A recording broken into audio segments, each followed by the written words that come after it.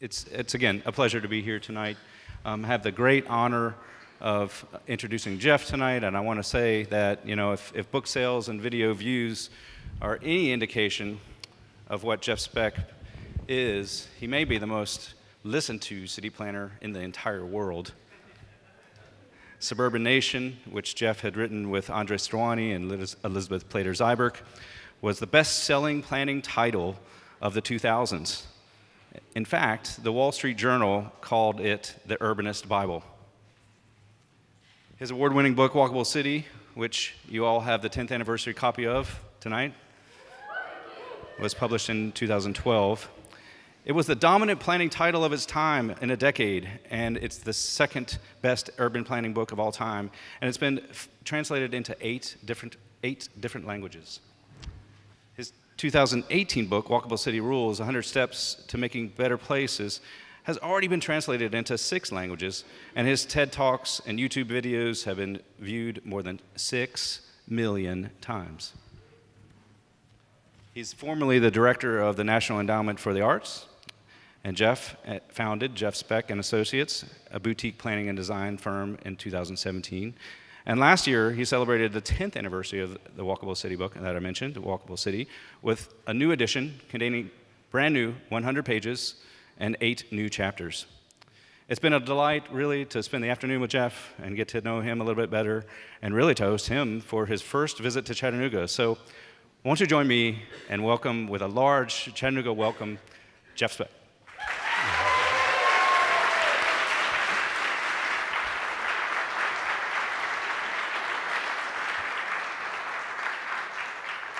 Hi, everybody. Am I projecting? Great. Wow, thank you.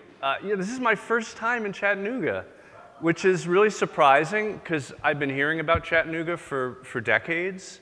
Especially a lot of my colleagues have been working here. And I've worked in Memphis. I was in Nashville last week, strangely enough. But this is my first time in Chattanooga, and it does live up to the hype. So congratulations for that. Many thanks to Eric, to the Chattanooga Design Studio, to the Lyndhurst Foundation, and Playcore, who sponsored this talk. Thanks to all of you for coming. Especially thank you for the sponsors for giving you all my book, which makes me really happy. Once every 5 years or so, I give a talk and they buy books for everyone, but it doesn't happen very often. And you do have the new edition. You have the brand new 10th anniversary edition of the book, which means there's 100 new pages that I just wrote a year ago in the back of the book. So I hope you'll enjoy that. The question you may be asking is, what happened to the Walkable City guy? And I keep trying to come up with good explanations, but I now say I blame Japan. Because I was in Tokyo this summer with my family, and literally it was so damn walkable, and we were walking 20,000 steps a day every day, and that and turning 60, I think, caused me to need a cast on my foot. But lest you think my powers are diminished, I want to do a quick demonstration here. Voila. Sorry, that was too easy. So I have a lot to tell you tonight, and I have 400 slides. I'm not kidding, but I go really fast. I won't keep you too long over, but this was one of the. This is my favorite thing that I get to do, which is to get to know a city first in the Google, and then in person, and to try and craft the message that I share all over the place, in Tokyo, in Nashville, wherever I go, but to try and figure out what aspects of that message are relevant to the place I happen to be, and then, as you'll see, to find local examples and to then reach some very brief, not brief perhaps, but some very tentative conclusions about what some next steps might be that would drive the quality of your city forward. You've come so far in the last 2 decades. I think most of you know that. My good friends at Dover Coal have done a lot of work here. My good friends at Reed Hildebrand are working on Montague Park right now. You've certainly had the benefit of a lot of talent currently and over the years, and it is showing. Fred Coder, who designed that lovely plaza. Sorry, Eric, what's it called? Does everyone hear that? Miller Plaza. He was a professor of mine at school. A lot of talent has touched Chattanooga, and it's great to see. So on to making Chattanooga more walkable. I always talk about the walkable city. I give talks about how to do it, I do talks about why we need it and about how to do it. In talking with Eric, he thought it might be useful for this crowd that probably doesn't need convincing, but might need to convince other folks, some of the why we need it. So I'm going to take you through these 3 main reasons that actually are the introduction to Walkable City, the big fat introduction to Walkable City, are the lessons that I learned as a city planner, someone who with my colleagues and my mentors, Andres Duani and Elizabeth Plater-Zyberk, we were arguing many years for making places more walkable. We didn't use the term that long ago, but just trying to convince people that city planning was something that mattered in their communities. And we got a limited uptake, right? As city planners arguing for better city planning in the words of city planning and the philosophy of city planning, we only had so much interest and momentum. And a wonderful thing happened, which was about 15 years ago. 3 different groups, the economists, the environmentalists, and the epidemiologists, essentially started arguing for the same things, but from their own playbooks in ways that caused other people to pay a lot more attention to these issues. And so we've kind of adopted their reasoning, and we share the things that they've taught us.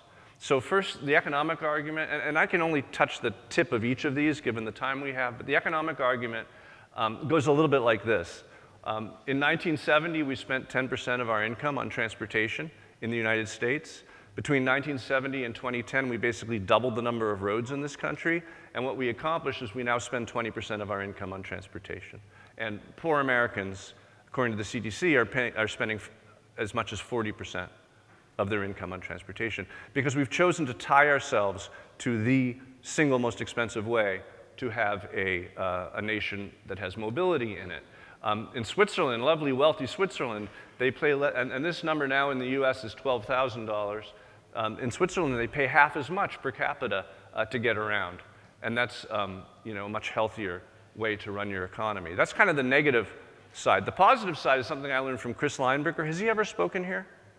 Yeah, he's fantastic. He looked at Walk Score and compared walkable urban districts to what he calls drivable suburban districts. And he looked at the value of housing versus walks. You guys know all know what Walk Score is? So basically it's a scale of 0 to 100. How walkable is your location? And he found, for example, in Detroit, there was a 51% premium for walkable urbanism over drivable suburbanism. In Denver, it's 150% premium. In New York City, it's a 200% premium. So the house in Greenwich Village per square foot is selling for twice as much, or 3 times as much, sorry, 3 times as much as the house in Greenwich, right? So that adds up to about $2,000 per Walk Score point. Clearly, those people who invest in providing walkability in their cities will make their cities more walkable. In terms of office, throughout the last 15 years or so, there's been about a 27% premium for walkable urban office over suburban office. Developers understand this, and certainly during the bubble crunch of 2008, and then subsequently with COVID and the repercussions we're still seeing, is that the suburban office is struggling much more than the urban office. And actually, some of the suburban office parks don't really have reasons to exist anymore, as has been well covered in the New York Times and elsewhere. Malls, of course, are dead or dying. America's shopping malls are dying a slow, ugly death. Or this more recent article from just less than a year ago, of the 700 malls that now exist. I don't know about yours and how well it will do, but most of the existing malls are expected to not survive. And I have this nice collection of dead mall porn that I keep by my bed. If I have trouble sleeping, I pull out these pictures and look at them. So that's just part of the economic argument, but you get the point. The environmental argument, I think, has become more and more obvious over the years. I like to tell the story how when I built my house in Washington, D.C., I did my best to clear the shelves of the sustainability store. You know, everything I could get, I got the bamboo floors and the solar hot water heater and the solar photovoltaic system, you name it. The wood-burning stove, according to the catalog, a log in our wood-burning stove contributes less to climate change than if it were left to decompose in the forest. Right? So we did all that, but it turns out that all of these things that we did contributed much less to lightening our carbon footprint than the fact that the house sits in a walkable neighborhood 3 blocks from a transit stop in DC. Also in DC, the EPA sponsored this study called Boiling It Down to BTUs, where they compared green and not green houses and green and not green vehicles in walkable and drivable environments. And they found that in a walkable environment, in a walkable neighborhood, the dirtiest house and the dirtiest car contributes less to climate change than the greenest house and the greenest car in a drivable neighborhood. So it's just important to understand that that's the biggest part of our footprint. And it took us a long time to get there because for a long time, the climate maps, the carbon maps of the US look like this. In fact, you can still go online and see maps like this where you know, they kind of look like the night sky photos of the US. Hottest in the city centers, cooler in the suburbs, coolest in the exurban areas. This is Chicago, and you can see how if you measure carbon per square mile, the cities look horrible and the suburbs look better and the countryside looks best. Of course, that was the wrong way to measure carbon. And shortly thereafter, some very smart economists said, hey, why don't we measure carbon not per square mile, but per household? Because there's only so many of us in the country at a given time. We can choose to live where we have a lighter footprint or a heavier footprint. And when you measure it per household, the maps just flip. City after city, and Chattanooga as well, this is what you're going to find. The further you get from the downtown, the heavier carbon footprint you're going to have. And then finally, the epidemiological argument. You know, we all know that diet is an issue. We blame Chattanooga in part for that experience. But I learned about this today. But the best day to be a planner in the US, if you were me at least, was August 7th, 2004, when this book came out, Urban Sprawl and Public Health. And it was 3 epidemiologists telling us that the reason that we had the first generation of Americans, now we're on to the second, but the first generation of Americans who were expected to live shorter lives than their parents was because we had engineered out of existence the useful walk in our communities. You know, it's calories in and it's calories out, and we weren't expending the calories out. One of those epidemiologists gave me this slide, which you may have seen before. But the idea that you can drive to park, to take the escalator to the gym, to get on the treadmill, to walk, they were saying is the reason why we have an unhealthy society. And fully 1/3 of the children born after 2000, maybe that's some of you, are expected to become diabetics because of our lack of activity that's been engineered out of the landscape. There was a wonderful accidental study done in Beijing where there's a car purchase lottery. And like in the old days in Russia, you had to enter a lottery in Beijing to get the right to purchase a car. And it was chosen completely randomly. So they chose the people who won the lottery, they compared them to the people who didn't win the lottery, randomized experiment. People over 50, if you won the lottery and got a car, you gained 22 pounds on average. And if you didn't get a car, your weight stayed the same. Again, that's for people over 50, which is interesting, but you get the point. It's clear that the single greatest contributor to our, our physical health decline is the fact that we're getting less exercise because we're not driving. And then, of course, the other half of it is the millions of people permanently injured every year, but 40,000 or so killed every year in car crashes. It's very bad for your health to die in a car crash. But what's interesting is also how it varies per city based on how those cities are designed, when those cities were designed, how much driving you have to do in those cities. So per 100,000 people per year, New York loses 4 people, San Francisco loses 4 people, Denver loses 7.5 people, San Antonio loses 12.3. I don't know if I have Orlando. Orlando is like 18. But the point is, it's the design of your city that determines your car crash deaths. And it's not just the pandemic that has brought our life expectancy down. Most recently, This is a fascinating article in The Atlantic just a few months ago. If you're in your 40s, you're roughly 6 times as likely to die this year than if you're in America than if you're in Switzerland. 6 times as much because of both basically diet and car crashes. And so it's no accident that the US is at the top of, the laser doesn't work, but I can actually point at this with my finger. It's no accident that you're at the top of this list for obesity rates and at the top of this list for car crash deaths. It's all related to our dependency on the automobile.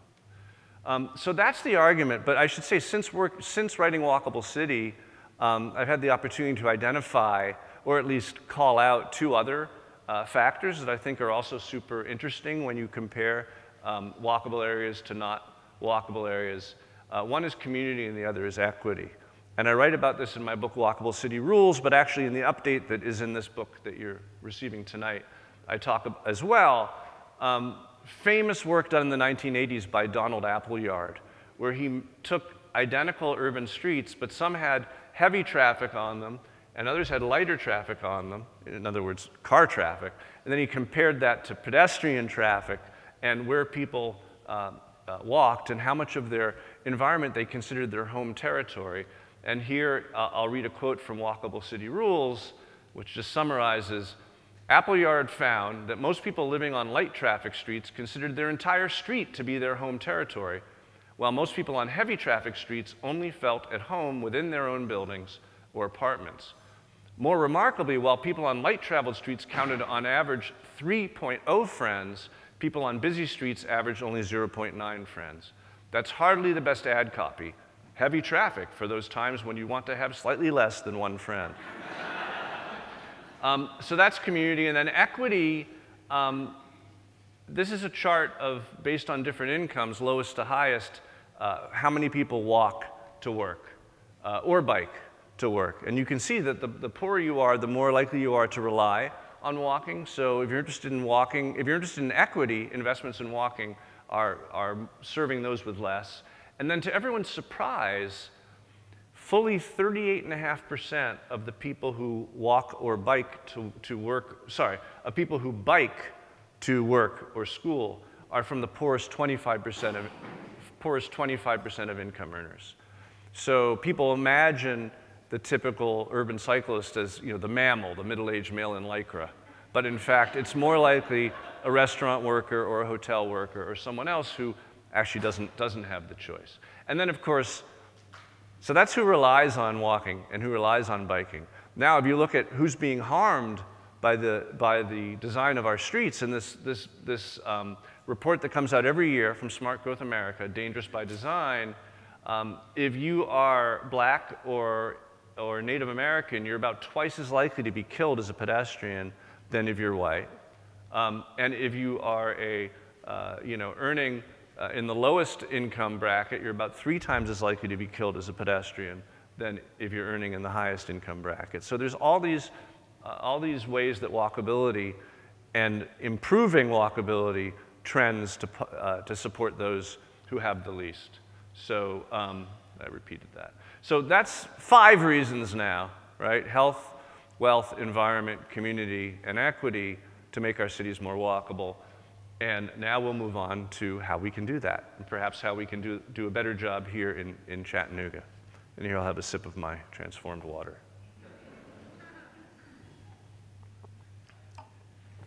So I have what I call my general theory of walkability.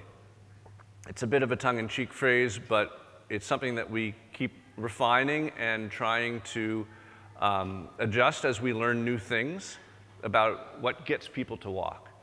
But essentially, what it boils down to is in America, in which driving is so easy and so cheap, and the car is sitting there in the driveway between you and everything, it's so easy to fall into it. It's heavily subsidized. And the fixed costs are very high, and the variable costs are very low. So if you own a big sedan, for example, you are about 4/5 of the cost are fixed, and about 1/5 of the cost are driving the car. So the smart thing to do if you have a car is to drive it all the time. And every mile costs less than the prior mile for that reason. So in those circumstances, how do you get people to walk? And the answer is the walk has to be as good as the drive. And to do that, it has to do 4 things simultaneously. It has to be useful, it has to be safe, it has to be comfortable, and it has to be interesting. So that's the structure of the body of Walkable City, and it's the structure of my talk tonight. And we're going to march through each one of these as it pertains to the circumstances here. The useful walk, this is a lesson I learned from my mentors, Andres Duany and Elizabeth Plater-Zyberg. Andres used to give a talk called The Story of Planning, and he talked about how, you know, in the 19th century, people were choking on the soot from the dark satanic mills, and the planners, who weren't yet called planners, said, hey, let's separate the housing from the factories, and they did, and lifespans increased immediately and dramatically, and the planners were hailed as heroes, and we like to say they've been trying to repeat that experience ever since by separating every use from every other use with tremendous precision. So, you know, single-family housing is separated from multifamily housing, and office is separated from retail, and medical office is separated from general office, et cetera, across the American landscape.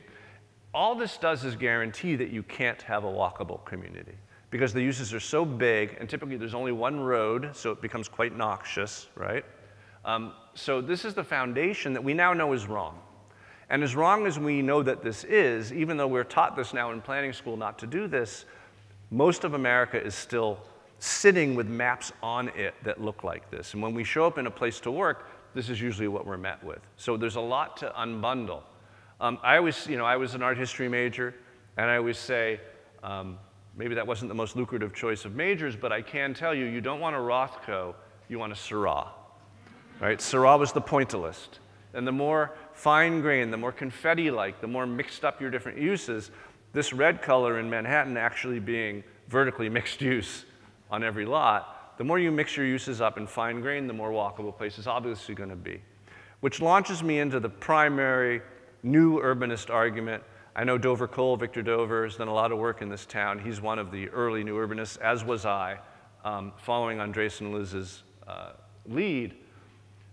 But the classic new urbanist conversation that I still have wherever I go, that Andres doesn't do anymore because he's just sick of it, but I think it's so important, is to explain that there are truly only 2 tested ways to make communities. And one is the traditional neighborhood, and the other is suburban sprawl.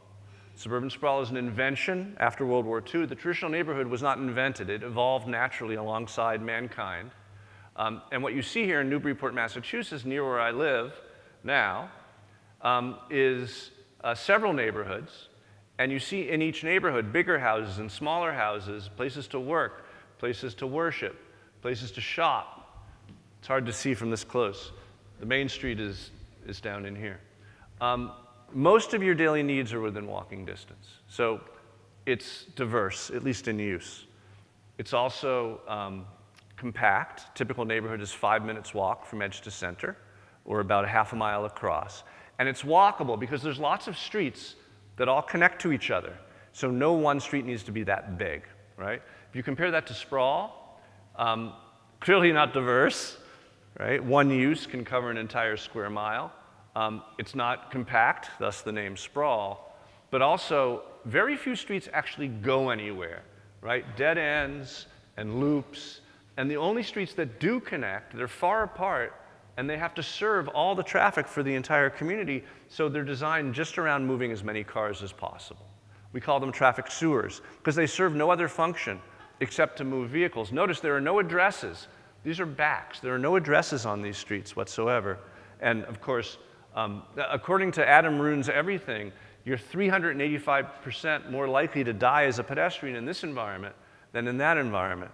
You know, everyone wants to move to a cul-de-sac for the safety of their kid, but the kid becomes a cul-de-sac kid. He can't leave the cul-de-sac, or he ends up on the deadly traffic sewer. So that's the model. It's fun to break sprawl down into its constituent parts, the places where you only live, where you only work, where you only shop.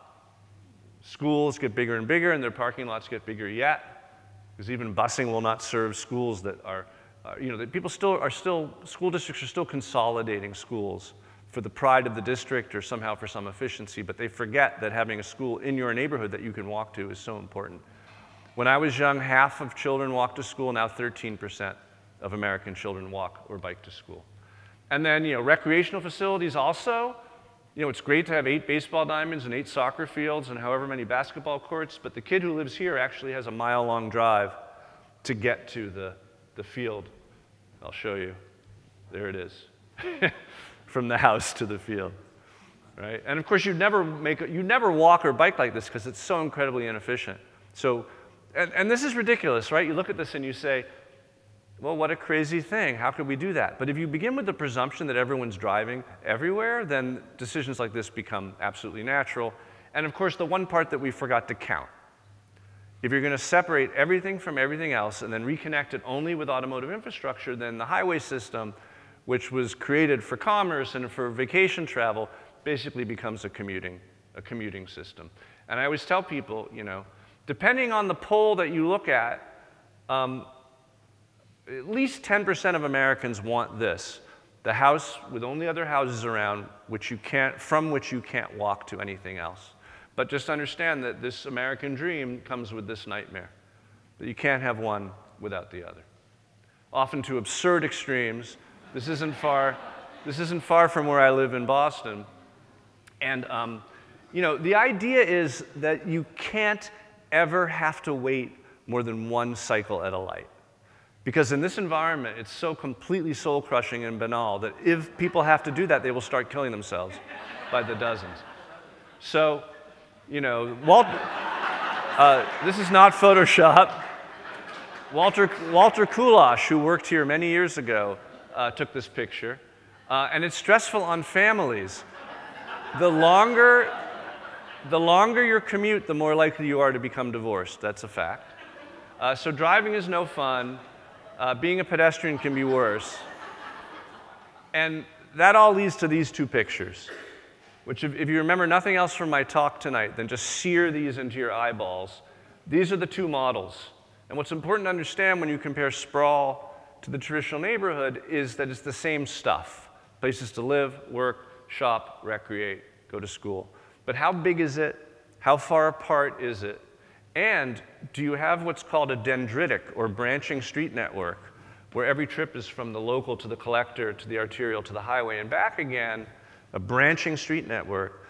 Or do you have a porous, true network, like a grid? It doesn't need to be rectilinear, but do you have a grid or do you have this dendritic system? Because the great irony of sprawl is that it was created for driving, but it's worse for driving, because if there's one engine fire on this road, the entire city shuts down for an afternoon. Meanwhile, there's 21 ways to get from here to here. So it's just a superior system in so many ways. So you have a downtown in much of your city, your traditional city, which is organized in that way. And you can be very pleased about that. You have also parts of your city that are organized in the post-war automotive way. It's completely normal. What's remarkable is I first decided to look for the first time from the air, at least in Google, at Chattanooga, is how incredibly perfect your graph is of zones that take you through the different histories of planning. The downtown, and then clearly with some more trees in it, you have the inner ring suburbs, and then even leafier, you have the outer ring suburbs. Then you have your industrial hinterland, which includes the airport. And then finally, you have the growth beyond that even, which I'm calling the dystopian hillscape, because it's hilly. But it maps out remarkably cleanly. And so I think for folks studying cities, this is a very interesting model to consider how each era has taken you to that different model. Now cities, of course, are refocusing, as you are doing, cities are refocusing downtown. So as we turn downtown, and we now think about this first category, the useful walk, we have to ask the question, what uses in your downtown are missing or underrepresented? And you're doing a lot better than you were, but in most American cities, and still in Chattanooga, the ratio of housing to other things is low. And what you find when you bring the housing back, of course, is that you get a 24-hour city and it starts kicking on all cylinders and just becoming a different kind of place. Jane Jacobs observed, looking at Wall Street in 1960, when it was a very different place than it is now, and she said, why 400,000 people are commuting to Wall Street every day? Why is there not a single great restaurant in Wall Street? Why is there not a single great gym on Wall Street? And her answer was that it lacked time spread, what she called time spread. Because a great restaurant or a great gym needs a nighttime crowd as well as a lunchtime crowd. And she said, you can't rely on bringing people downtown, you have to put them there. In other words, people living in the downtown core. And that's what a lot of cities are investing in. They're investing in it. They're limiting taxes when people, and I don't know what you're doing here, I haven't learned, but when people choose to put more housing in the downtown, they encourage that. In Des Moines, they went from 2,500 units to about 10,000 units over about 20 years because they offered a 10-year tax abatement. So no new taxes when you convert this building into residential, your taxes don't go up. For 10 years and then 10 additional years of tax increment financing on top of that. And that's what accomplished that change in Des Moines. The other parts of the useful walk argument, of course, include transit, because you can have a perfectly walkable neighborhood without transit, but to have a walkable city, you need good transit, because you need to connect the walkable parts to each other in an effective way, or everyone just buys cars anyway, right? Everyone wants access to all the great parts of their city, and if that can't be accomplished without a car, then folks of means will buy cars, and of course, the city tends to shape itself around people of means. So transit is super important. And then, of course, I always tell people to think about bike share, which you were a pioneer in, congratulations, to think of bike share as transit. To subsidize it like you subsidize transit, I believe you do, but to understand that it's really an important part of a proper transportation network. There's more that I could say, but we've made it through the first category. Let's move on to the big kahuna, the safe walk. And this is where we're going to spend most of our time tonight. The last two categories, actually, the comfortable walk and the interesting walk, are very quick, but I'm going to spend a solid chunk of time on making our downtown safe. And I say that because of this incredible epidemic that we're experiencing of pedestrian fatalities, and this chart needs to have a couple more years added to it. You can see we've almost doubled since 2009, I believe, 83% more pedestrian fatalities than then. And why? Well, we're driving more. Oh, and by the way, the number of people dying while driving has slightly dropped, but the percentage of deaths that are pedestrians and cyclists, of course, are such a huge chunk of that. There's a wonderful book. Has anyone read this book by Angie Schmidt? I see a couple hands. Right of Way. I read this book and I sold my SUV. I had an SUV. We wanted to be able to move 7 people around, which we did once. And I read Angie Schmidt's book, and I sold it and bought a low station wagon for the reasons I'm about to explain. But she cites 2 main reasons why we have this pedestrian epidemic. The first is what we could call the suburbanization of poverty. The fact that now the poor who used to live in the inner city have been forced to the outer ring. The outer ring was designed without the expectation that anyone would ever be walking. And so you have all these people who don't have cars, they can't afford cars, who are living in parts of the city that were never meant to be walked in or biked in. That's a big factor. And then the other factor is the SUV and pickup trends, which aren't happening in Europe, right? Which are kind of isolated to North America, and the fact that you are much more likely, and I forgot to put the actual data up on screen, but you're about 4 times as likely to die being hit by an SUV than you are being hit by a low-hooded sedan or other kind of car. So given these circumstances, which we can't really control, right? We're not going to stop the suburbanization of poverty quickly. Let's hope that we can, but that's a long-term problem that we're going to be living with for a while, and the NHTSA, which is in the pocket of the auto industry, is never going to tell them anything about how to make less profitable cars, and I'm sorry to tell you that. So what can we do? What we can do is change our streets. And we can change our streets quickly, sometimes in just a few months. And we can change our streets in a way that they are much safer for everyone. And we do that by making them designed to the speed which we want the vehicles to drive. There's an incredible mismatch in the US, unparalleled almost anywhere in the world, where we're explicitly forced by law or by conventional street engineering practice to actually design streets for speeds, the design speed, well above the posted speed.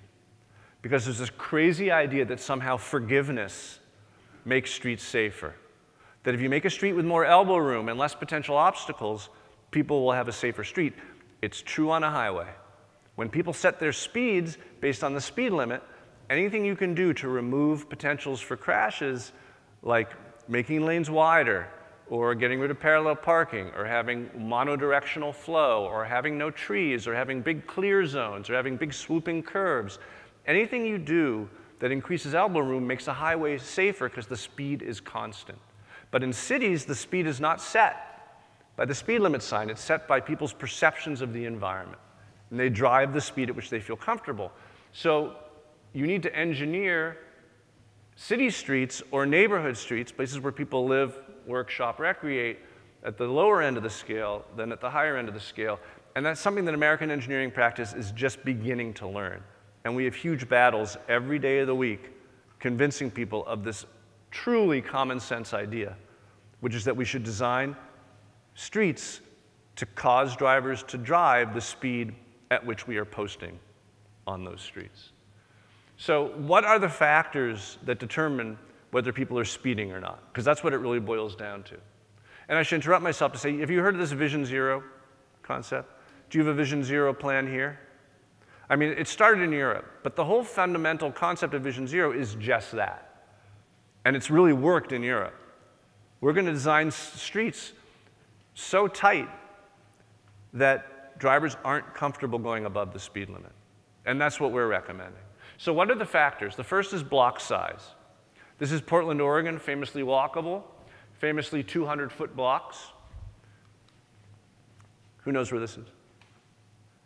This is Salt Lake City, famously unwalkable, famously 600-foot blocks. This is my family, or part of my family, crossing a street in Salt Lake City where they give you flags to wave so you're not plowed down. Because a 600-foot block city is basically a 6-lane city. Portland, with a lot of one-laners, actually, is basically a 2-lane city on average. So in America, at least, as the blocks get bigger, the streets get bigger. This is a study of 24 different cities in California, and as the average block size doubles, the average non-highway death rate almost quadruples. So a clear ratio of block size to death. Here you are at the same scale as Portland, and you're doing fine. Remember, Portland is about the smallest in the US. So that's Portland. This is your downtown. Your blocks are about 300 feet, which on the scale of things is quite good. We say you have good bones. And so the foundation is there. As the individual streets become safer, the foundation is there to be very safe. Of course, you have other parts of town that I already described, the mall which looks older and the mall which looks newer, which have blocks so big they don't even fit on the slide. It's a different model. It's the bad bones part. That's number one, block size. Number two, of course, is street size. Hopefully no one's walking here, right? But people are walking here. And this is a logic that pertains both to highways and to cities, which is the idea that if you are thinking you can reduce your traffic by widening your streets, you are mistaken. And we've been showing this slide, or slides like them, for a quarter century now. And you think it would become an easy sell, but it's really not an easy sell. Most planning in cities is still done via the traffic study.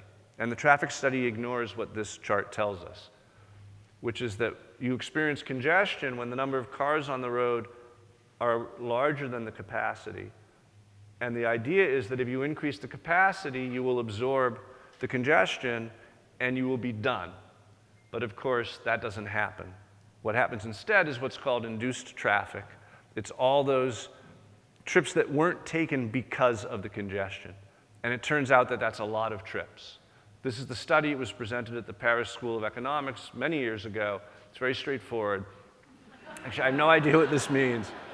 But I do know what the conclusion means, which is that all the data show that any new capacity you provide in a street will be 40% taken up immediately, and within 4 years will be 100% taken up by new trips that the capacity has generated. And so we have chart after chart of highway expansions and how they reduce traffic temporarily, and you very quickly get back to where you started before.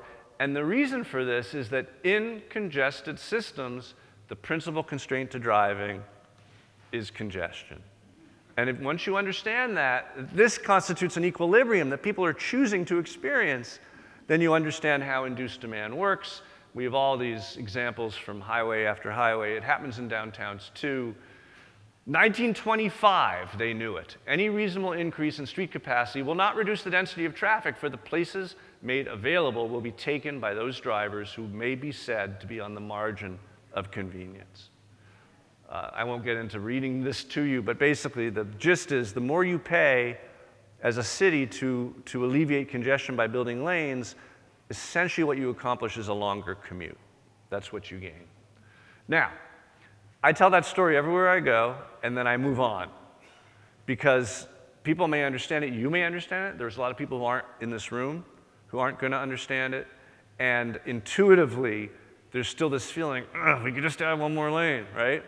So when I work in cities, typically, with the exception of very progressive cities like Boston and San Francisco, typically we don't try and reduce the throughput. What we try to do is find those places that are oversized. And the best example I ever had of that was in Oklahoma City, which around 12 years ago, Prevention Magazine, in their Best Walking Cities issue, said that Oklahoma City was the worst city for pedestrians in the entire country. And so the mayor called me in and said, what do we do? Oh, there it is. Said, what do we do? And I said, let's do a walkability study. And he said, what's that? And I said, I don't know. Let's figure it out together. And we looked at the car counts in the downtown. These numbers are 3,000 and 5,000, 4,000. If you don't know this already, you will learn tonight that a typical two-lane street, without turn lanes, just two simple lanes, can handle 10,000 cars per day. That's accepted by even the most conservative engineers. So we looked at these streets downtown with these car counts, and they were all 4 to 6 lanes. And they were all designated in the existing plan to remain 4 to 6 lanes, and these were the traffic counts on these 4 to 6 lane streets.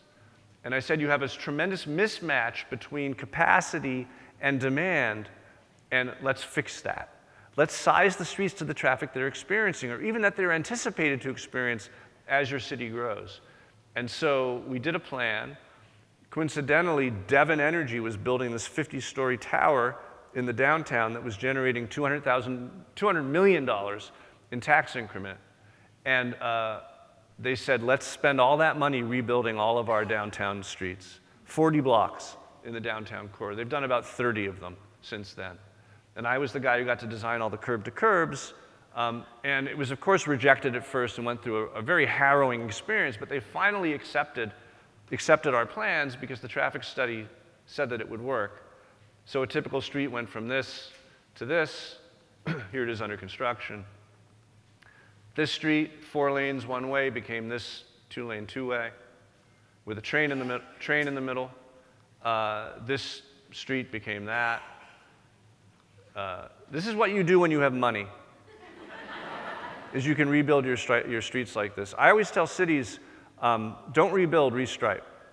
Like, for the price of rebuilding 1 block, you can restripe a whole sector of your downtown, and you can get almost the same outcomes through just restriping your streets to the right number of lanes.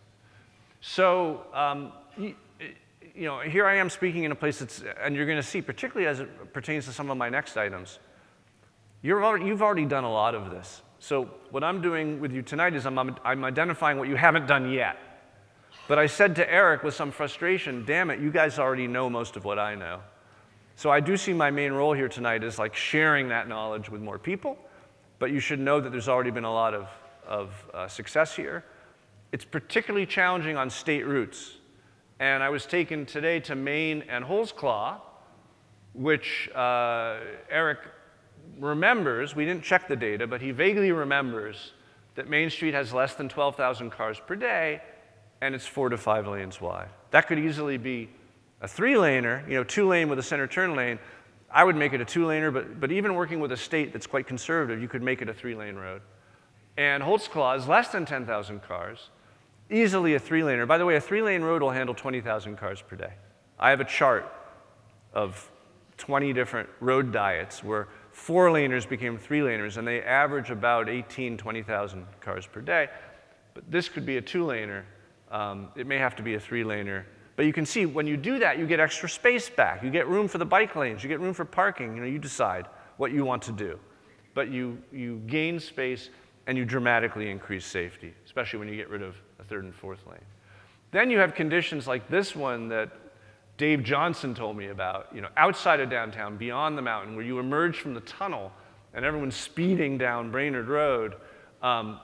And there's already been a plan completed to take this street, which you can see has parking on only one side. You better believe these shops are struggling without parking in front. And one shop had to close because a car ran through it, a restaurant. What was it called?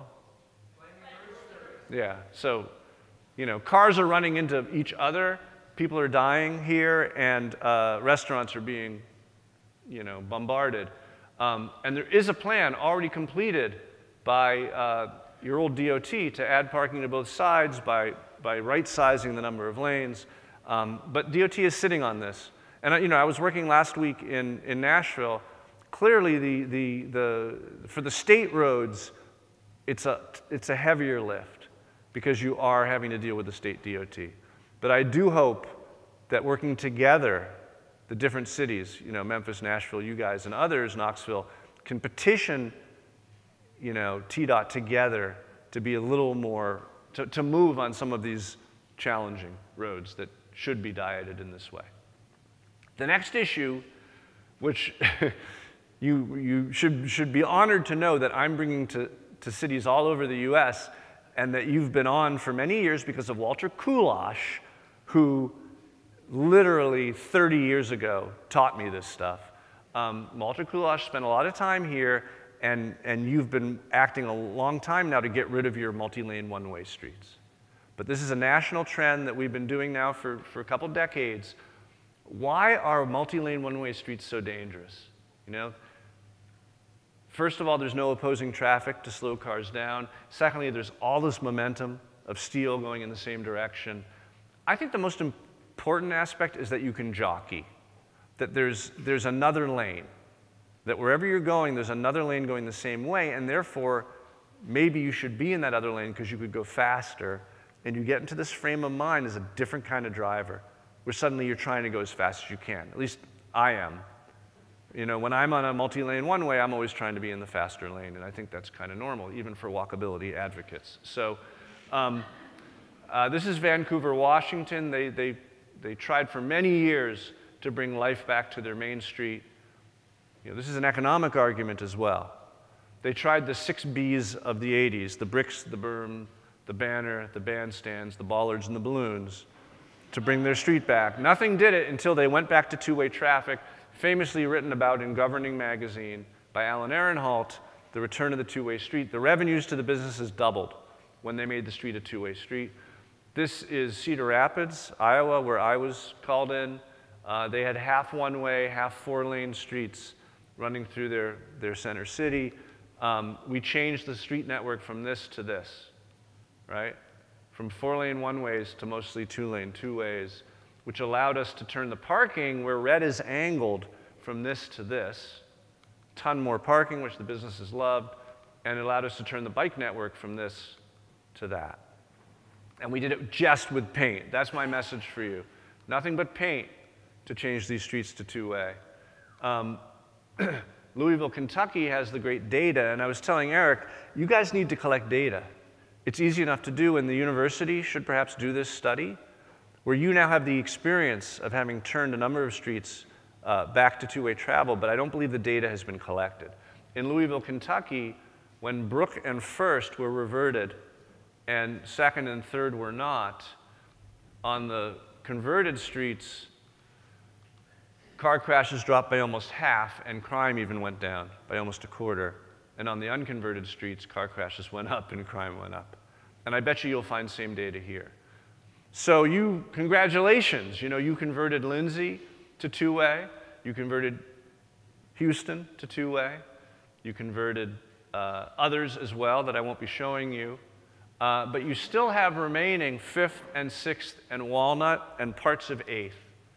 And so, whoops, and so, you know, my point is that you could finish the job.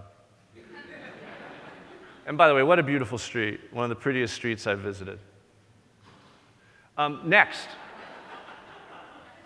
And here's something you've also barely begun that many cities don't know, which is how over-signaled we are in the US. So kind of the, you know, when you're a planner, you hate to have a rubber stamp, but the rubber stamp that we've been bringing to city after city is one-way to two-way reversion and getting rid of your signals.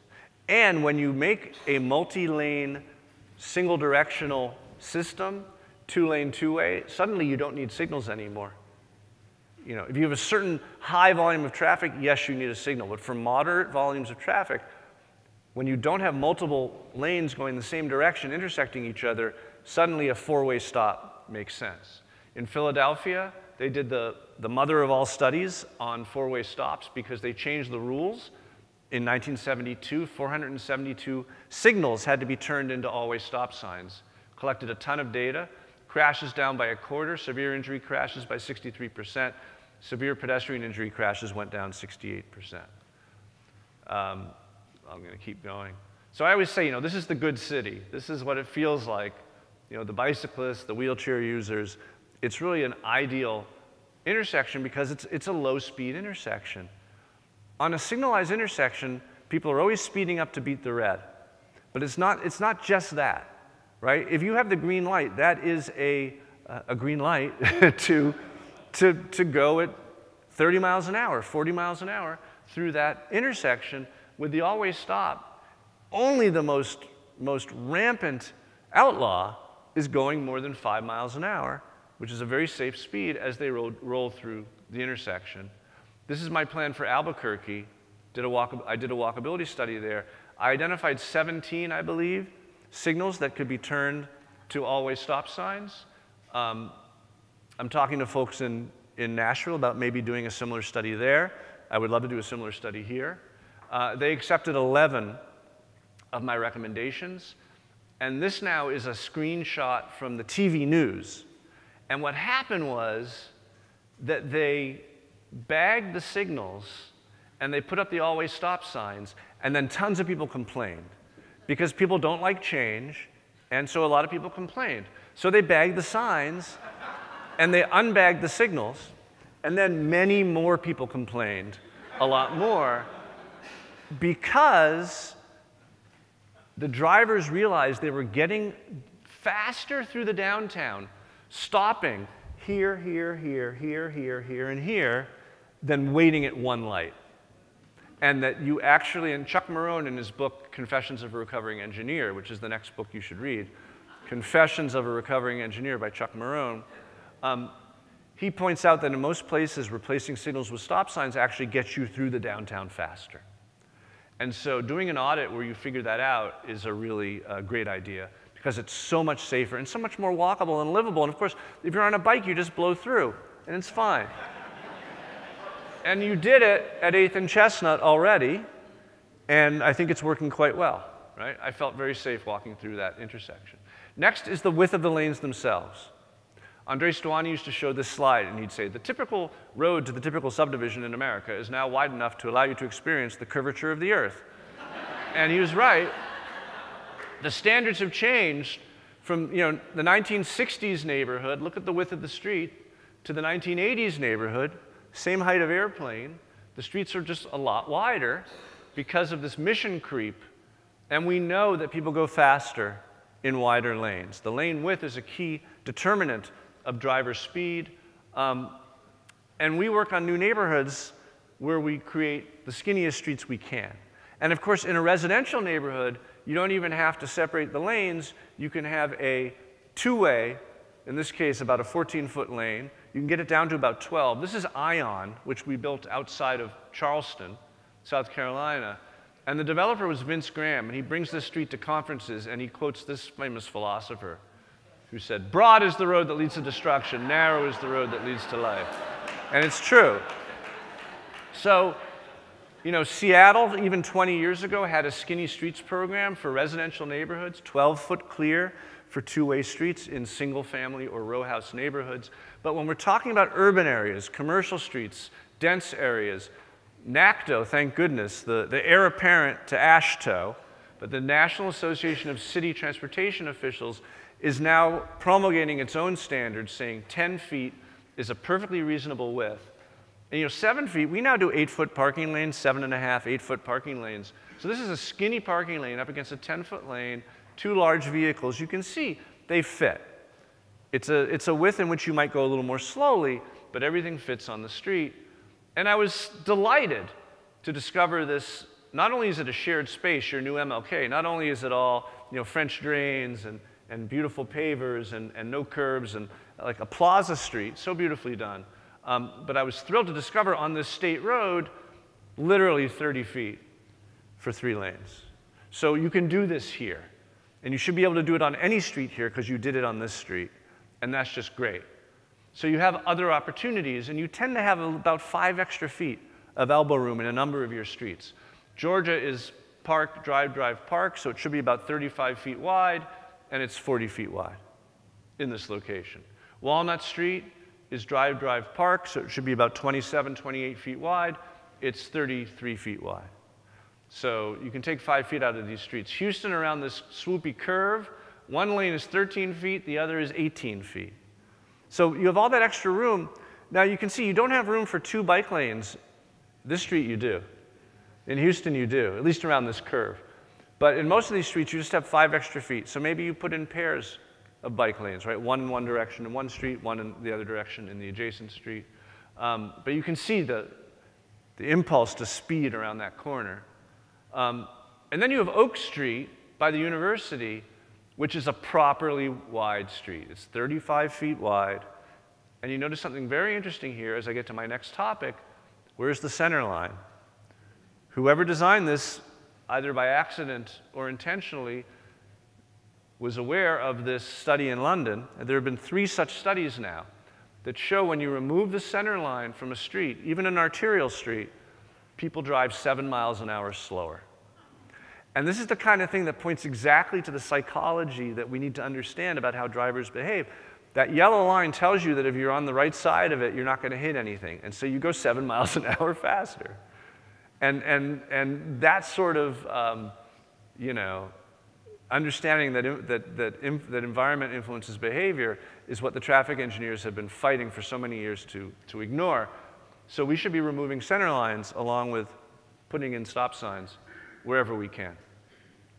Parallel parking, an essential barrier of steel that protects the sidewalk from moving vehicles. This is Fort Lauderdale, happy hour. I did a walkability study there. You weren't allowed to go west on Himmershey Boulevard. Sorry, you weren't allowed to park on the westbound flank of Himmershey Boulevard at happy hour. So this is happy hour on the parked side, and this is happy hour on the unparked side. Because no one wants to be near a curb, sitting or walking or just existing when cars are going 30, 40 miles an hour just off your elbow. The other part of this picture, of course, is the street trees, also super important. Street trees slow cars down, sometimes dramatically, but the studies show that, that actually on a street that has areas with no trees and areas with trees, that drivers go considerably slower when there's trees around. And of course, if you have enough of them, in perspective, they almost form a wall between you. You know, in perspective, they do form a wall between you and moving traffic. And this is a Dutch artist's depiction of what a sidewalk feels like without the street trees, without the parked cars. And,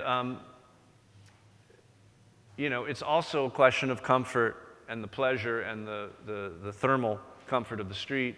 This is Broad Street, 2 blocks of Broad Street. You probably know it quite well. And this experience with its tiny trees versus, you know, the large trees just makes a huge difference in how you feel, how you drive. Next, and we're getting near the end of this big section, next is vocabulary. I love this article from the Las Vegas Sun. I call it Honesty in Journalism. It says, "Some say the entrance to city center is not inviting to pedestrians." You think? So whenever you have stream-form geometric, swoopy things, you know, amoebas and airplane shapes, anything aerodynamic, that communicates a vehicular environment, and drivers go faster, and pedestrians know it's not really for them. And probably the biggest violation is the slip lane. This is Atlanta, which has many slip lanes, which they're getting rid of. So this is the same spot before and after. So when I look at your downtown, again, it's Houston at Lindsay. This slip lane could be removed tomorrow. Right? This block could be squared off, and this could be a more normal intersection. You can see that the introduction of curvilinear geometrics to a traditional city, it makes it feel less pedestrian and more of a driving environment. And then finally, bikes. There aren't many cyclists here for the type of city that it is. I have been advocating, you know, in different ways. You have to meet each city where it's at. But what's been fascinating as we advocate for bike lanes is how the technology in a mere 10 years, let alone 20 years, has changed. And, you know, this was the gold standard, and it's still quite good, which is the protected bike lane, where the parked cars have been pulled off the curb. You have this on Broad Street, right? There's a little buffer, and then the bike lane is protected from traffic. This is the one that was built on Prospect Park West in New York City. Tremendous impact. Notice they went from 3 lanes to 2. The number of cyclists tripled. The sidewalk cycling dropped precipitously to almost nothing. Of course, speeding dropped precipitously. But remarkably, and injury crashes were down 63%. Remarkably, the car volume and trip times did not change on this street nor on parallel streets. Basically, people were speeding from red light to red light here, and they were just driving more slowly and just as efficiently, even though one lane went away. This being New York City, of course, there was a 5-year drawn-out lawsuit. Eventually, the bike-hating NIMBY trolls grudgingly surrendered to reality. But I like to show this picture in contrast with this picture. This used to be okay. We don't do these anymore. Right? Nobody wants their daughter in the door zone, if they can help it, or in this sort of situation, which raises the question of, you know, what is a complete street, really? Just because it has a bike lane doesn't mean it's a complete street. That's worth investigating. But the main reason, in addition to the dooring, and the great danger of being doored and pushed into traffic and run over, the other reason to protect your bike lanes is that there always seems to be something put in your bike lane otherwise, whether it's the trash can or the dumpster or my Uber driver who never pulls in to the parking lane to pick me up, even though there's ample room to do that, or unloading vans or buses, or the police often in the lanes, bikes in the bike lanes. There's always something in the bike lane. So thank God for the internet, right? So you have on, why am I showing this? I'm not sure why. But this is the new standard. And now in Cambridge, in Somerville, in Newton, where I have a project, when we build bike lanes, we pull them out of the street, we put them up on the sidewalk, we try to have a tree strip in between the bike lane and the pedestrian sidewalk. This is, if you're building a new street and not simply restriping, this should be your standard. And we're putting them all over the place as we build. What doesn't work is sharrows. And I was told today this is in Nashville. I've been showing this all over the world, but this is in Nashville. Probably the world's most dangerous sharrow. But the studies are very clear that sharrows actually make driving more dangerous, biking more dangerous. That having a sharrow in the lane does not make you any safer. And actually, I learned this. I was in Australia, I remember. I learned this, and I went on Twitter and I said, hey, we need a new sharrow lane that more accurately depicts how sharrows work. And this was one person's entry. But the winner from Queen Anne Greenways was the Prero. Please don't hit me in the bike lane. And again, you know, the mammal, middle-aged male in Lycra, is not your typical urban cyclist. This is much more typically your urban cyclist. Or this, the hotel worker or restaurant worker who doesn't have a choice. We talked about the ratio of who's biking where. And you have a very nice protected bike lane in Broad Street It's quite good, but I think my message to you is that it's frustrating building bike facilities because until your bike network is fairly complete and you can get to most downtown addresses safely on a bike, until then you will not see a major uptick in your bike population. And that's why it's hard to maintain momentum, because you can add lanes and add lanes and add lanes. Eventually you will hit a threshold and become a biking city. But you have to have the faith to get there, because those cities that have the faith do get there, and then they become much healthier and much more attractive cities for people to work and live. And then you have destinations like a university where you should be able to bike comfortably back and forth through the downtown from the university. You have this beautiful new Montague Park coming by Reed Hildebrand, presented last night, that's going to become a great destination within the larger downtown that should be an easy thing to bike to. I know Polk Street is going to have a bikeway along it, but we want people to be able to bike to this park, right? And not drive to the park, which is going to be such an amazing resource in your city. All right, we're almost done. I need a break.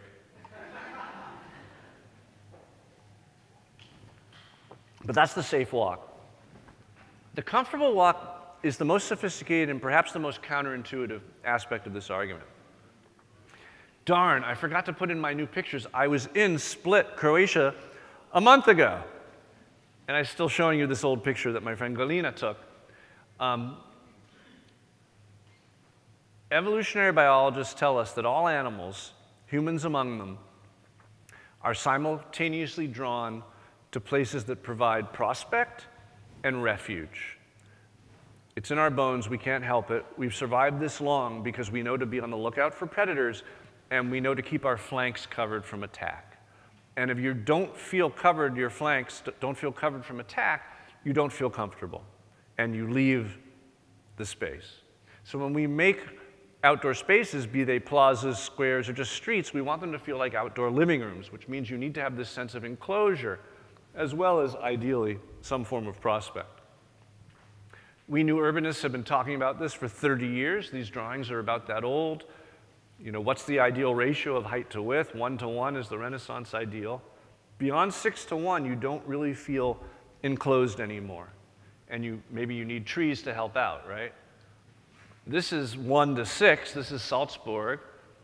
Further north than Boston, no one's complaining. No one's doing shadow studies in Salzburg because it feels so damn comfortable, this ratio. The opposite of Salzburg, of course, is Houston.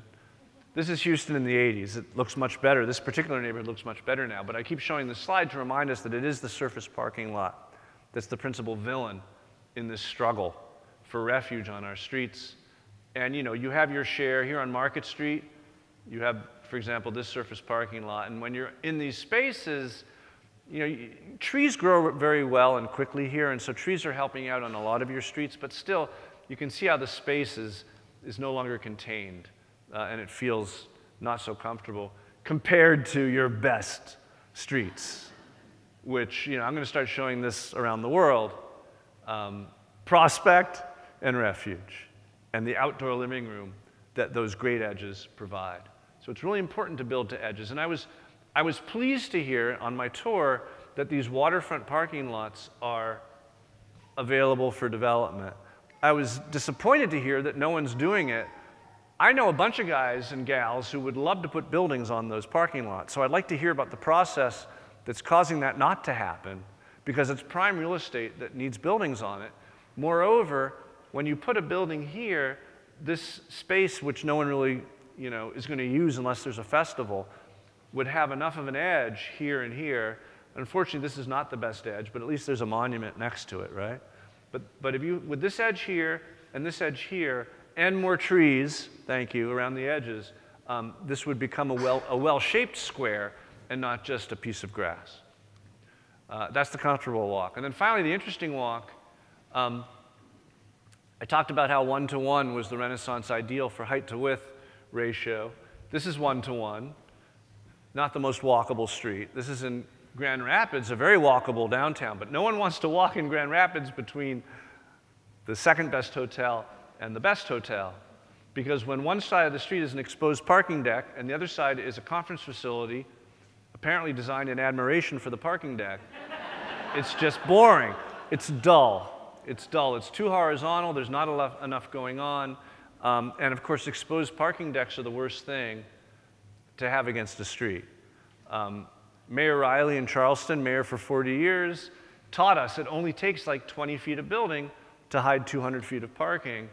Or there's an example like this, I call it the Chia Pet Garage in Miami Beach. The storefronts are maintained against the edge. You have good examples here. You have your own building that hides a parking deck with some housing, which you see happening there. You have a supermarket being built. Do you know about this? You have a supermarket being built, pulled 25 feet back from the street with a blank CMU wall so that housing can go between it and the street.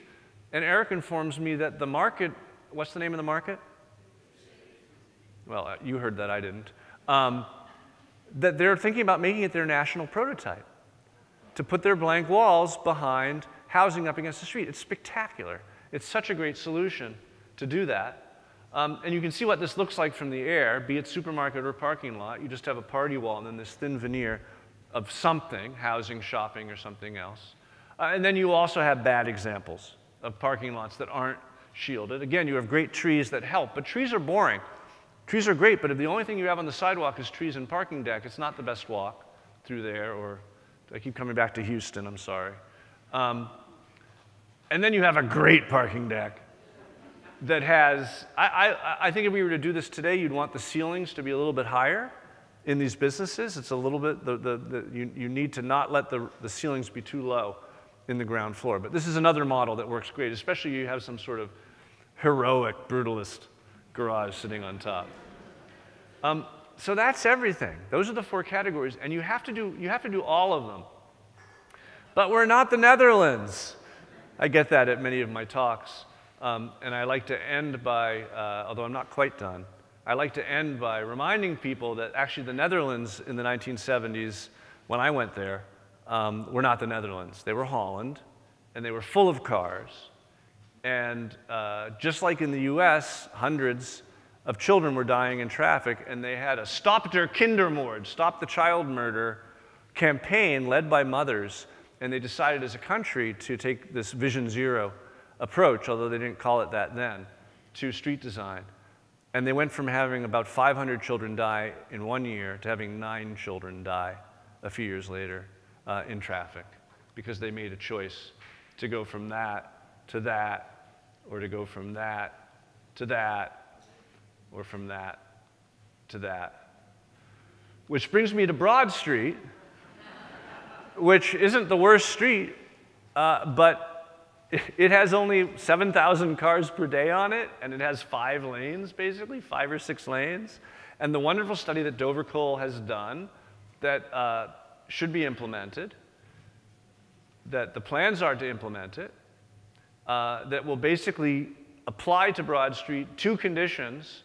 One of them is more of a promenade street towards the north, and then further down what's called a broader sidewalk solution. This is a wonderful design. This will transform your downtown. And I know you're trying to get OPM, other people's money, to pay for it, and that's great. That's great, but I just want people to know that if you pay for it yourselves, you will get that money back. You will. So get all the money from other folks that you can, but this is the sort of smart investment in the same way that a city might choose to invest in a stormwater facility, or a police department. For the future success of the city, you might want to invest in the sort of thing that's going to really make your downtown sing, and that includes this sort of project.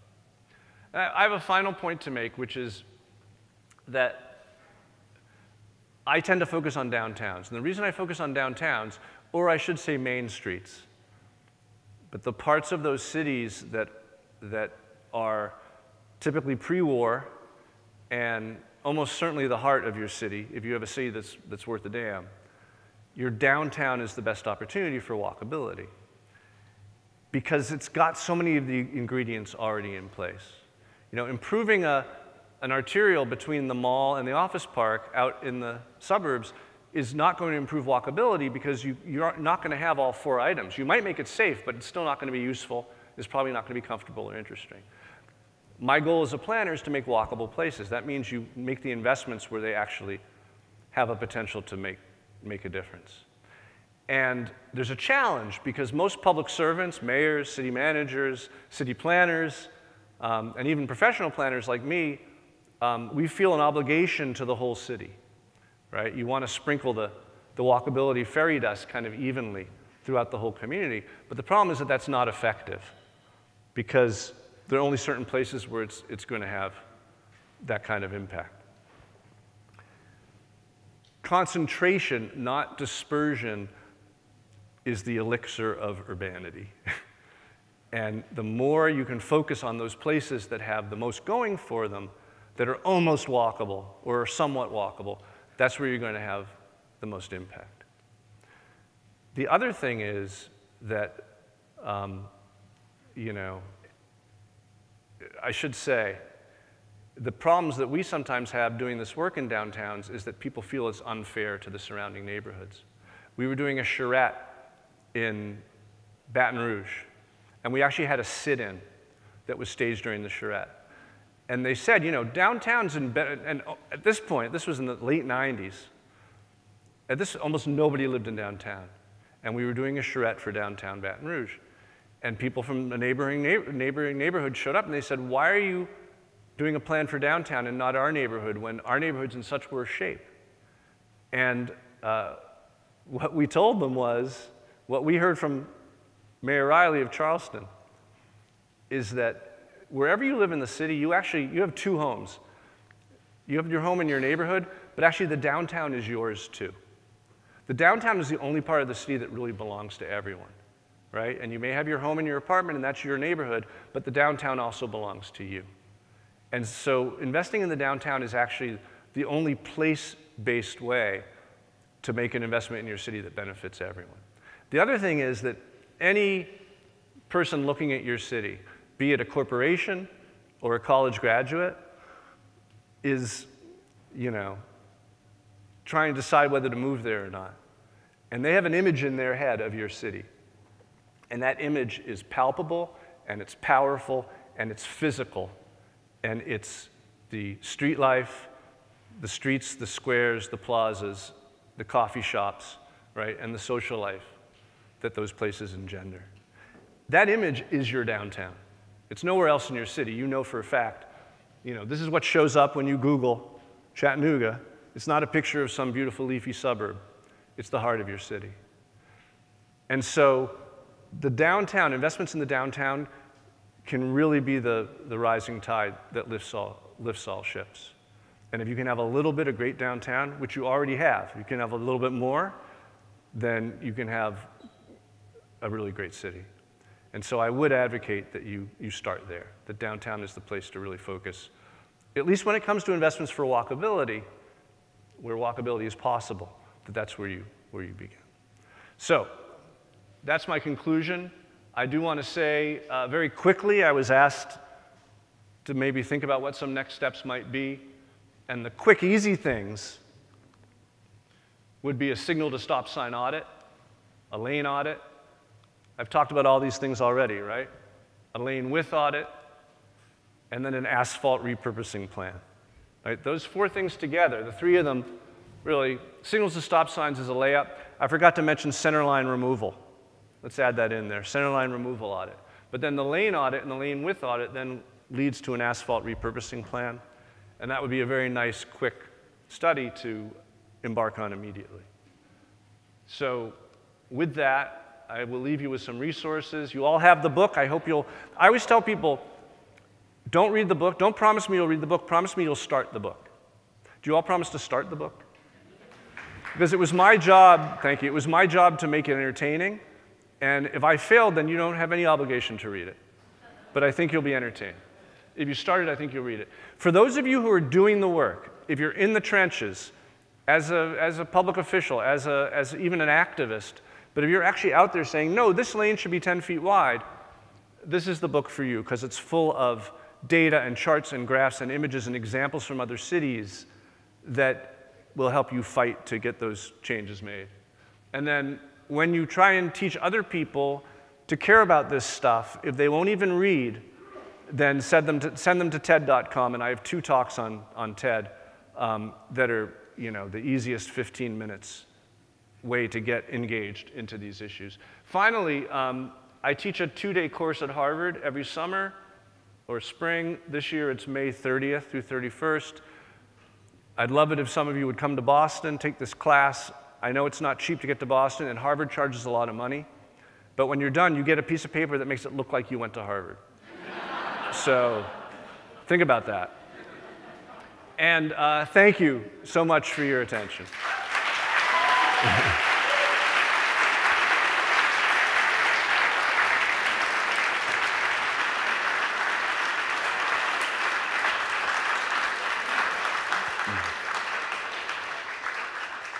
I don't know if I want to leave my head up like this, but I will. I've been told, is there still time for some Q&A? Guys? Anyone who wants to leave, I will not be insulted. Make sure you bring your book with you. I will be signing books after. If any of you want a signature, stick around. But I'm happy to take questions. I think there's some mics going around. We have people circulating with mics. Hey, Jeff. I really enjoyed your talk. Can we bring up the house lights? Thank you. Hey, thanks so much for coming to Chattanooga and speaking.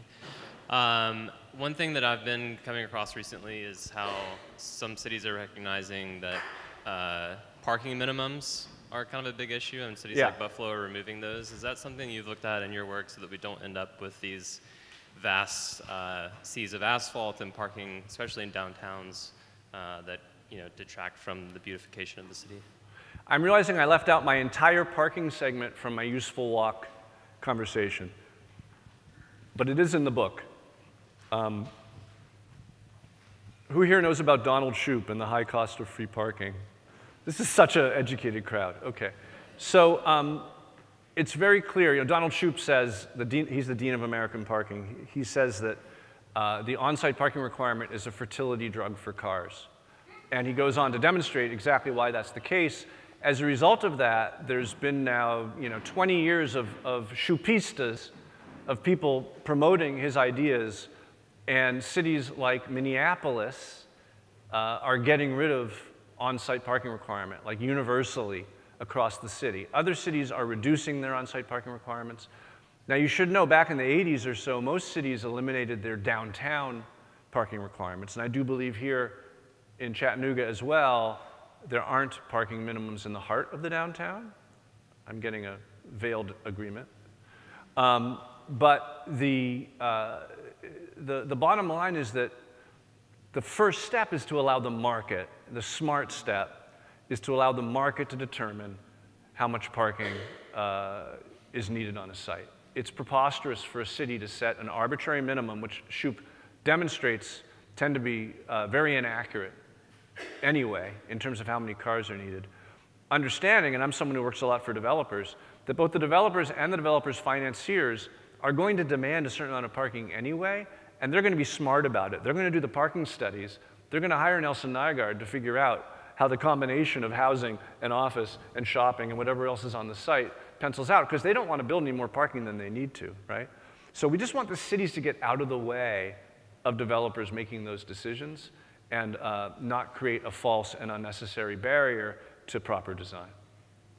That's the basic strategy. Yes? Why don't you stand up and shout? Oh, no, he has the mic. This woman will be next. I drive a transit bus for the local transit agency. My transit bus Can you talk a little louder? I drive a transit bus for CARTA. It is 8.5 feet wide, not including the mirrors. And many people don't know how to parallel park on Market Street, so we're wandering into the next lane. I would just have a caveat for reducing lane sizes. If it's on a bus route, don't forget the buses. Thank you for winding me up. Are you ready? The transit agency, I think it's called DART in Des Moines, insists on 10-foot lanes and not 11-foot lanes. and they say, we realize that most of our passengers start and end as pedestrians, and we don't want them getting killed, and so we want narrower lanes. However, if you have a true constriction, if you have parked cars on one side of the street and parked cars on the other side of the street and 2 lanes going by each other with buses going this way and buses going that way, that's when you slip into what we do in Boston, which is the 11-foot lane. What I can't stand is on 3, 4, 5-lane streets where, you know, cars are shimmying left and right and and there's no barrier between lanes, is insisting on an 11-foot or 12-foot bus lane because there's actually tons of give in that street. So I'm, as I hope was made evident, I want to see more people taking transit. I want to see transit being effective. I don't want to see near scrapes causing transit service to be less efficient. But I want to be very precise, identify those areas where it is a tight squeeze, and that's where the lanes can get a little bit larger. But in conditions where there isn't a barrier on this side and a barrier on that side, be it parked cars or whatever, then I think we have the opportunity to enforce a 10-foot minimum, or a 10-foot maximum, excuse me. 10-foot minimum and maximum. It's, you know, there's a lot of things where you have big generic rules where what you instead need is design. For example, 20-foot curb radii. You know what a curb radius, the radius of curvature of a corner radius, of a corner. Like a 20-foot curb radii is made so that fire trucks and buses and other things can make it around a corner. But it doesn't know whether you're turning right, in which case you're tight to the corner, or you're turning left, in which case you're off the corner. It doesn't know whether there's a bulb out that surrounds the parking spaces, right, a curb extension on the corner, in which case you need more of a swoop, or it's pulled back and there's no curb extension, in which you don't need a swoop. Right? So I always tell fire departments, no, we're not going to do a 20-foot minimum or 25-foot minimum. We're going to make sure that your template fits in the intersection. We're going to actually design it. We're not going to apply an arbitrary, brain-dead minimum. I would say the same thing applies to bus lanes. If the bus is in a tight squeeze, then by all means, you know, the 10.5 feet, when you count the mirrors, needs some extra room. But I'm not, what I try to fight against is saying, no, all bus lanes must be 11 or 12 feet. Next. Basically, I just had a clarifying question about the first question, about the parking. I was reading the chapter of your book about the parking specifically, and I liked how you were talking about the housing sharing, like the sharing parking that you were talking about in that chapter. Yeah. But my biggest question is that kind of shared parking really plausible now when you have a lot more work from home or people downtown who are living downtown? And how does building more housing affect that? It does. Dynamic? I mean, a lot of things affect it. COVID, people working from home really impacts it. And what my developer clients do is they actually study it. Like the question is, you know, I'm doing this right now. We're converting a pure office park in Carmel, Indiana, with 800,000 square feet of office into a mixed-use office. We're turning the parking lots into parking structures, and we're building thousands of units of housing. And they have to live together, which is great for everyone. But the question is that how many of those residential parking spaces will then be available for the office workers, at least in the short term. In the longer term, some of the people who work there are going to choose to live there, and that'll make the picture even rosier. And maybe people will own fewer cars because they have a more, you know, effective lifestyle. But the professionals every day are rejiggering what that ratio is. Are half the people going to take their cars in the morning? Are 3/4 going to leave? Or 1/4 going to leave? So the fact that the landscape is changing just means that you really do need to do a study. But you wouldn't arbitrarily say that no one's going to leave, and you wouldn't arbitrarily say that everyone's going to leave, and you do your best to find that number. The other nice thing is you study as you go. So whenever you're building a larger development, or even any multi-phase development, you might build one parking structure or create one parking opportunity, and then you test it as you go, and then as you grow into your next phase, you adjust the size of your parking for that next phase, so that cumulatively it ends up proper. And of course, everyone's saying, I'm not a fan of autonomous vehicles. But my partners who are all saying, oh, we won't need parking garages anymore because the cars aren't going to need to park because they'll be part of an autonomous fleet in the future. And every parking deck we build now is going to be thrown away in 20 years. My clients don't believe that, and my clients' bankers don't believe that. But it is interesting to consider. The other thing is everyone's saying, as I myself have said, we should build parking decks so that they're convertible to residential. And you can do that, but it's about a 20% premium. And it's hard to find developers who are willing to pay that 20% premium. Do you know that people weigh more than cars? If you're going to turn a parking deck into an apartment, you actually need to have more structure. In addition, you need chases for plumbing every 20 feet, right? So there's a cost to creating a parking structure which is convertible to housing, but some people are paying that. All right. I think that's about one more. One more? Okay. Sir? Are you going to be a friendly question?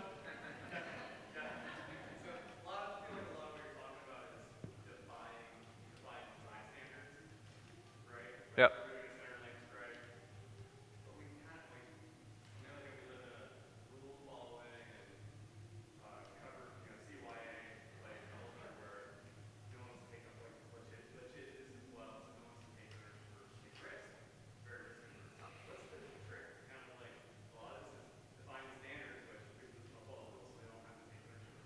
Yeah.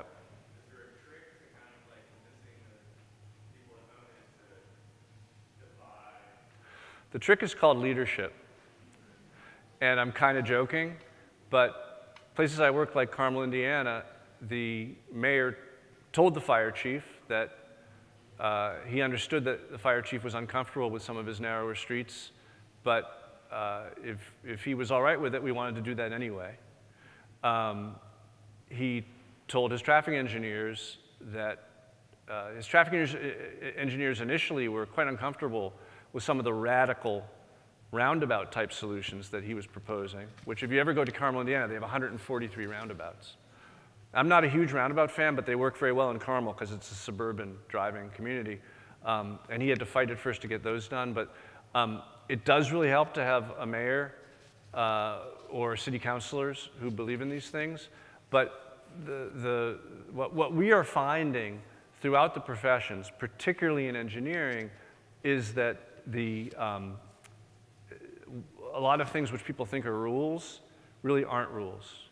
And if an engineer can attest based on his or her understanding of how drivers and pedestrians behave, that they are comfortable with a solution, the guidebooks, every AASHTO book has in it a paragraph that says, you know, the engineer is allowed to modify these standards if they have a good understanding as to why. So it's often about picking the right consultants and building the right team. I do have one little anecdote to end with about the yellow line, because the yellow center stripe is in the federal highway guidelines. And if you have a street that has more than 15,000 cars per day, the federal government will not fund that street unless it has a yellow center line in the middle. So what we've been advising our communities is that to paint it, get your grant, paint it with house paint, latex house paint. And 2 years later, maximum, it's gone.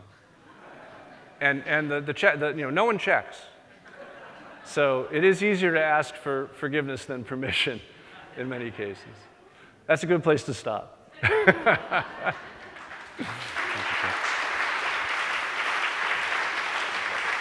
was fun.